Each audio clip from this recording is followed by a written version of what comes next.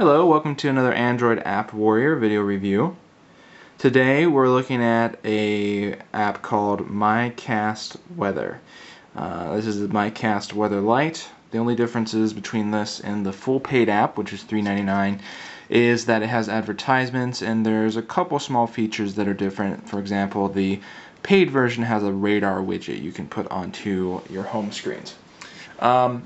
This is a pretty cool weather app. I've looked at a lot of weather apps, and frankly, a lot of them are shit. The problem with a lot of them is that you often get apps which are just radar and nothing but that. It's very difficult, unless you're actually a meteorologist, to figure out what is going on just by looking at a radar.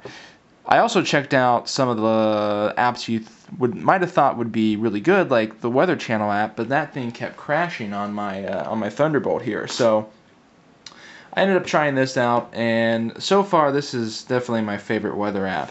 So let me show you what I like about this. The first thing I like about it is it has a lot of different features. We have current weather conditions, forecast, maps, which will give you radar information and alerts. So this basically covers all of your bases as far as the features you really would want in a weather app. When you go to these individual icons, you actually do get a fair amount of information as well. So when I get my temperature information, I can see a little graph of where the temperature has been recently. The wind information, again, it's been high and then it went down, up a little bit and then down. You just get a history of all these different things. You get things like UV index and even sunrise sunset.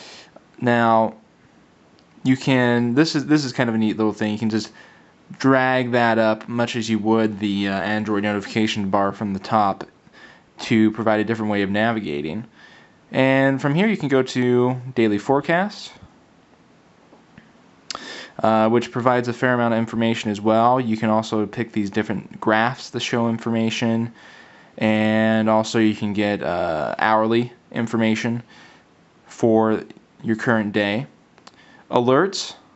Now, there's no severe weather alerts where I am at, but if you were to have a severe weather alert, it would show up here, and this can be very, very useful.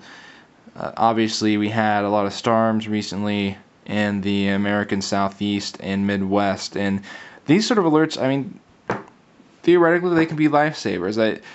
You can't walk around with a NOAA weather radio everywhere, and you have to rely on your phone then to get critical weather information if there's a dangerous situation rolling in.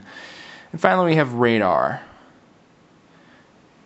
So as you can see, I don't have this actually set up for my location either. I'm just using the default location.